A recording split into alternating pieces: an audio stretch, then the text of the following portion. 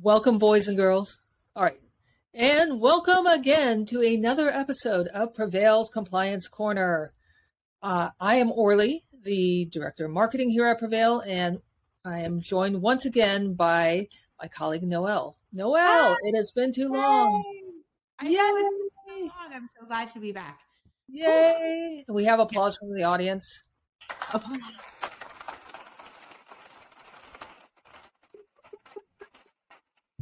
I know you were waiting to use that. I know you were waiting. Yeah. So, Noelle has been out working on some important compliance stuff for a little bit, but she's come back, and I promised I wouldn't make this session too hard for her, right? We're going to just talk about simple stuff. We're not going to work her too hard. We're going to just do kind of a little bit of a delayed or recap of our webinar from a couple of days ago with our friends over at Redspin. We talked with Robert and Thomas, who are the compliance guys over at Redspin, and their customer, who's the CISO over at Aeroglen International, who underwent the voluntary assessment. So, there was a lot of interesting stuff that was said in that webinar, and I know Noelle was sidelined and couldn't make it, but she did see the recording. Yeah, I know. Do we see the sadness? I was so sad I missed it. I know. Love hanging out with Redspin. They are some cool guys. They are. Anyway, so we talked about a lot of important things. First of all, it's important for everyone to learn kind of what it's like to go through a voluntary assessment, because that's going to be really important as CMMC rolls out. But in my mind, as I listened to the recording a couple of times, there were three things that kind of stood out to me. And that's what Noelle and I are going to talk about. So welcome to Compliance Corner. Those of you who have been waiting in fandom for Noelle, she's back and better than ever. And let's, as they say in Pink, get this party started.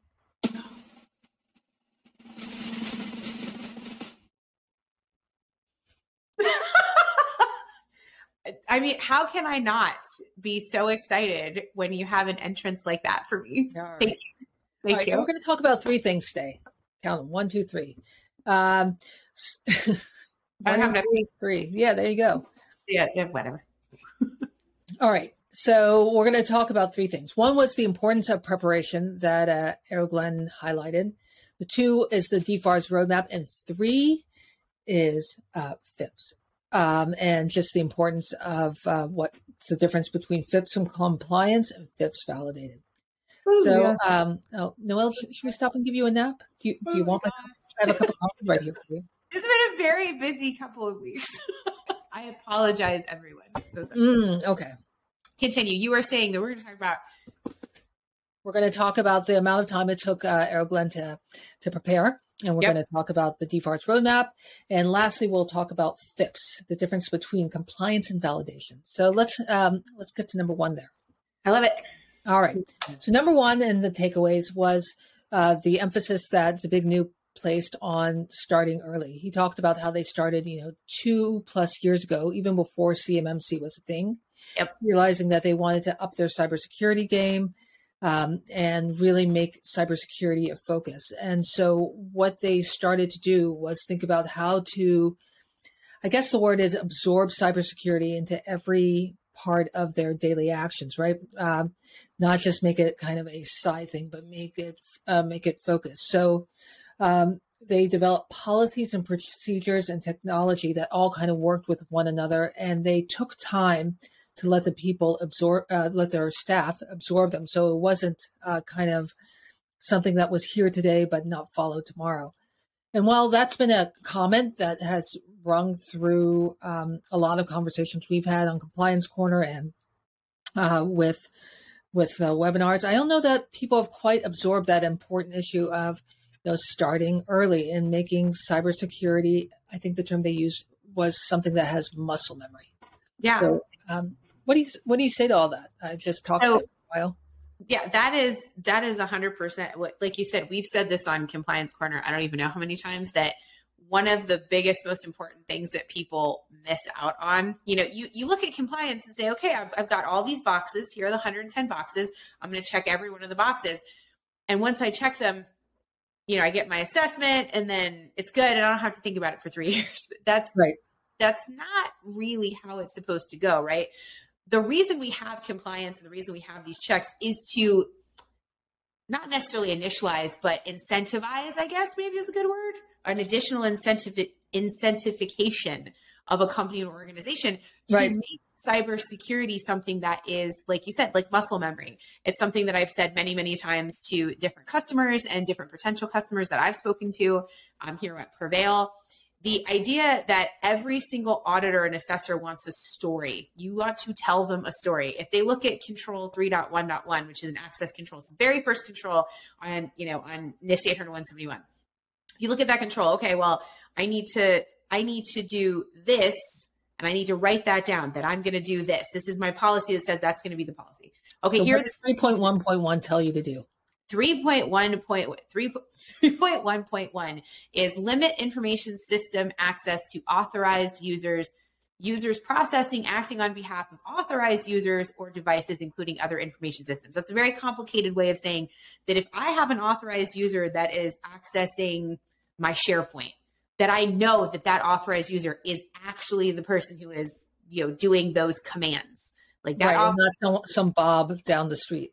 Right. And I know that the processes that that person is doing are associated with their account. So it's basically just, you want to make sure that you can validate that the person who's doing it is the person who's really doing it, and that the processes they're doing are also like on the whatever system it is are actually processes you can trace back to that user on their account. So you'd have a policy that stated that, yes, we're going to do that, a procedure that says this is how we make sure that happens. And then you'd have to be able to test it, like watch somebody walk through something and see, okay, well, this is the user, they did this, everything's fine. It's a story you're telling. And you have to always remember that the auditor is going to have an interview with people who work at your company. If people at your company do not internalize, habitualize, and make that muscle memory of cybersecurity, they could very easily kind of, mess everything up with what they say and be like, oh, well, I know there was a policy once that I read that one time and I don't know what it said or whatever. And your auditors are going to see that the story is not complete, because if you cannot habitualize that and make that a muscle memory for your employees, then you're missing a huge opportunity to make it cybersecurity a really integral part of your business, which everybody should do anyway. And B, you're going to probably mess yourself up with that assessment team. Right. So muscle memory, it's not just for muscles anymore. It is also for your cybersecurity processes. Cybersecurity muscle. There you go. The point there is, part of that. So part of the message there is A, start early. B, make sure your whole team is involved. And make sure those practices are known and repeatable. And, so that's, for anyone who's out there and who hasn't quite started their whole compliance process, this should be kind of a bit of there should have been a lot of the wake-up calls, but this should clearly be one of them. And another thing to add on to that, when you're talking about auditing and assessing, there's no, with CMMC, specifically CMMC, and there's not really a hard, fast rule of, oh, you have to have been doing these, processes and procedures and policies have been implemented for, 3 months or 6 months or whatever. But I'll tell you that sort of the guidance that I have always seen from different types of auditing and assessing I've been involved in is that it's a minimum of a few months, minimum. Because again, the idea is to make it muscle memory, and that can't happen in 6 weeks. It can't happen in 2 weeks. It can't happen in 2 months. You need to have enough time and evidence as well. So it's not even just about making it muscle memory for everybody involved in your organization, although that's critical, but it's also about having the evidence to prove to your assessment team that it is muscle memory within. Here's perhaps somewhat tortured, but I think still relevant a comparison. When you're taking a class in school, it is usually a year-long course, right? Particularly in high school, you're taking from September through June or May to learn calculus or physics. And so you can think, it probably takes about 9 months for that muscle memory to be truly developed. Similarly, in CMMC land. All right. I think that's a good way of looking at it. All right. Let's transition to our next question. We're having fun here. I love it. Next one, and this is a little bit of a shorter conversation, Noel, but is about DFARS as your roadmap. I think this was Robert who mentioned in the preparation and in terms of knowing what they had to do in order to prepare for compliance, DFARS was their roadmap. And, that can be a little bit confusing because there's a lot of documentation that someone's having to look at when they're looking to become NIST 800-171 and CMMC level 2 compliant, right? There's DFARS, there's NIST 800-171, and then there's the compliance booklet, right? The customer responsibility matrix. Lots of paper. So many things. Yes. So many things. There's a lot of, it's very, and we've talked about this before here, and I certainly have had this conversation many times with different customers and potential customers with Prevail. It is conceivable at this point, and again, hopefully this will not be the case, further down the road, but at this point, it's conceivable you could get a CMMC assessment level 2 and be good to go, but not be DFARS 7012 compliant, which is kind of crazy when you think you could also not be, DFARS 7019 compliant or DFARS 7021. There's a lot of different DFARS, specific big ones that we always deal with are 7012, 7019 and 20, and then 7021, which is CMMC. So you could conceivably be good with the, 7021, which is CMMC, which is not law yet, right? Technically, and not be good with 7012, which is the law. Right. And so that's where a lot of that confusion comes from. So I totally understand what Rob was trying to say is that if you use sort of like DFARS 7012, especially as part of that roadmap, you can check off those boxes and make sure that not only are you going to be CMMC compliant, most likely, but you're also going to be DFARS 7012 compliant. Because if you're not DFARS 7012 compliant, just about every contract in the DoD at this point has a 7012 clause. And as we talked about in our June memo conversation, they're starting to come down on that stuff more and more now. And if you're not doing that, if you already have an active contract with the DoD and you have a 7012 clause and you're not following and adhering to those rules within 7012, that's going to be a huge problem if somebody comes up to you, if your core or your KO or whoever says, hey, it says here that you have a 7012 clause, so you should be good to go, right? You got those 110 controls going, and you go, no, it's not going to be the best. We even have our SPURS score in, and we haven't really quite created POAMs either. And yeah, my bad. Yeah, it's the bottom at that point. Yeah, the DoD is not going to respond really kindly to that. So if you're looking at the big DoDs, big DFARS, which is 7012 is the big one, right? And the highlights on that are you have to have the NIST 800-171 controls. That is a huge thing to have to undertake, right? It's 110 controls and all the documentation that comes with it and everything else. And then you also have to make sure that you've got that C through G paragraphs covered, making sure that you are adhering to all of the DoD incident response reporting functionalities, making sure that right? Making sure everybody who works with you also is going to support the DoD in any incident reporting, like image capturing and all kinds of different things. And then on top of that, you also have to make sure that like any CSP cloud service provider that you use is going to be at least FedRAMP moderate equivalent. You can say, yes, I am comfortable with this organization. They are secure. I feel good about it. And be really able to back that up with a body of evidence and information, that kind of thing. And then on top of that, you've got like the SPURS stuff. So like 7019 and 7020 are talking about making sure you get assessments every 3 years. And then also SPURS is talking, 7019 is talking about you have to put in your information into the SPURS system, SPRS. If you don't do your SPRS score, which is basically, this is where we're starting from, and be really honest about it. Hey, here are my 110 controls. I've only got maybe like 20 of them done. My score is like a -100, but at least it's in there. And you have to have something honest. That's another thing too. So you want to make sure you follow that DFARS. And then obviously down the road, DFARS 7021. And there's been talk in the DoD, and I'm hoping they actually do this, that 7021 is going to become kind of all encompassing, where like 7012 information will be in there, 7019 information will be in there. You can have one place to sort of go, yes, I need to follow all of these in 7021 and I'm good. But whether or not that happens or not, we don't know. So it may still end up being like multiple different DFARS that you have to kind of reference and stay on top of. So I get where he's coming from with that. I think that's probably a really good way of looking at it. All right. Let's pick up one last question or one last big thought out of our webinar. All right. Let's transition to the next one. Okay. I love it. I feel like we're on like the action news, like. Yes. At 5. Noel at 5. And early. Tornado comes into town. Huh. That sounds about right. Yeah. We shouldn't talk about tornadoes. There are seriously people who are suffering much more than. Yes. Yeah. All right. Your brother okay? Yes, he's good. Yeah, he's good. They lost power for a while, but he's okay. He's fine. My best friend who's down there is good too. Everybody is okay. All right. Thank you. And our prayers and hopes are with the people in Florida. Hope you're all safe. If you're watching. As a Floridian, so, I mean, I'm in Virginia now, but still. Yeah. My heart will be in Florida probably my whole life. All right.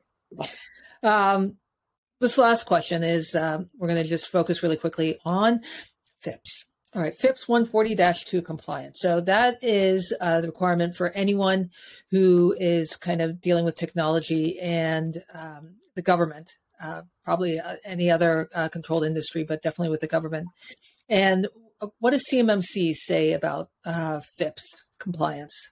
So there's multiple different controls that talk about FIPS, but the two big ones are making sure that you have encrypted at rest and encrypted in transit, and they have to be FIPS 140-2 encryption. So what that means is that it has to not just, and it can't just be, yes, I am a company that you are using, and I say that when you store your stuff in my cloud service, it is FIPS validated. Okay, great. Well, where's your certification number? All right. So let's just to be brutally explicit for everyone who's maybe listening to this. All right. You're a defense contractor. You subcontract with a cloud service provider to either store your data, or you have them some sort of software that does a firewall, some sort of you're engaging with some sort of solution that touches your CUI. And so any of those technologies have to use FIPS 140-2 validated encryption modules. Yes. Even at Prevail, right? We're a cloud service provider. We provide encrypted email and file sharing, and we have to be 140-2 validated. Now, what they were saying what Zbigniew was saying was he didn't realize how much of an issue that was going to be. It was like black and white. Oh, yeah. You're either validated or you're not. So why don't you go down that slope a little bit more? And I'm so glad you said this, because the thing is that word validated has been kind of thrown around by people who I think are sort of manipulating it. And some people in the industry who are like, oh, well, we're validated, meaning like I looked at it and I validated it. It's fine. That's not what that means. So I like to clarify to people. And I was so glad that you were like, oh, let's ask this question. I was like, oh, I've got this. This is great. So it is a validation, but it's a validation from NIST. So meaning, like, for example, like actually I can pull up an example of what it should look like, because that seems like, I'm going to see if I can get this to share. Oh, there you go. It's a share button on the bottom.